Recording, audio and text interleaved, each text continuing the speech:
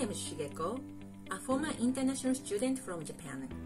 In addition to practical concepts or ideas, this program taught me the future outlook of education in the 21st century through various perspectives such as gamification, virtual reality, and 3D printers. Besides, learning educational technology in the distance learning setting was amazing.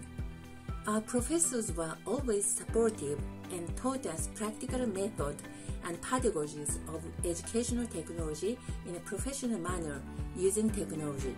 I often immersed in the distance learning environment and didn't feel distant from professors and peer students, even in the online discussion.